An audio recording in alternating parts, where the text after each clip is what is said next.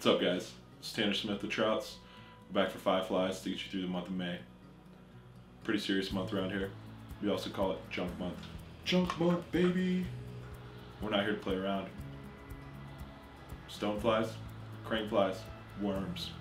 Fish them. Game. This ain't a game. We're talking about practice. We're talking about crane flies? We're talking about stone flies? This ain't a game. We're talking about worms, man. This month we've seen, that late April snow, some of this early May cold weather. It's not going to stick around for long, and now that we have more of that lower elevation snow, it's really going to, crank up the rivers, get those flows bumped up. So we're just going to see lots of muddy water, lots of bumps and flows through May.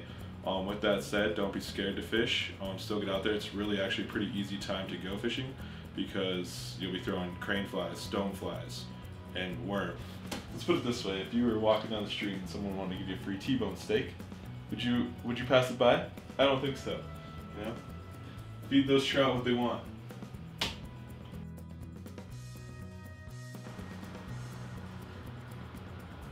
What did I say this was? The big Lebowski. All right, guys. My first fly for May is I'm gonna be a Pass Rubber Leg. Old standby in Colorado. Works 365 days a year.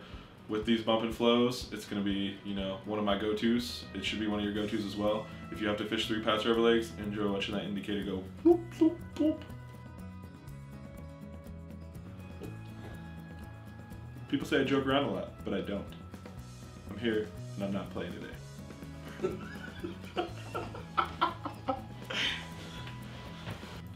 Alright, guys, my second fly for the month of May is going to be the Poundmeister crane.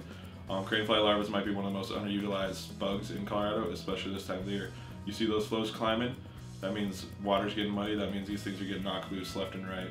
So through the month of May and even into June, think crane pain. You will be rewarded for sure. Alright, guys, it's time to get serious. My last 3 flies for May are going to be worms. I'm talking squirmy worms. I'm talking sandworm worms. I'm talking Cannon's worms. I'm talking green. I'm talking purple. I'm talking yellow. Talking pink. Fish them. Fish want to eat them. It's like steak floating down the river for a fish.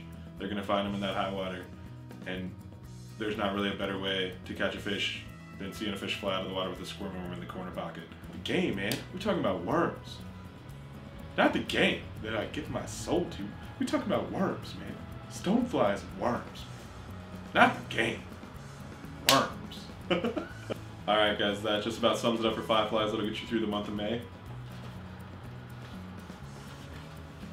If your fly boxes don't look something like that for the next month and a half, you're doing something wrong. That's about all I got. Thanks for tuning in. You know where to find us, troutsflyfishing.com. Swing by the shop. Take it easy.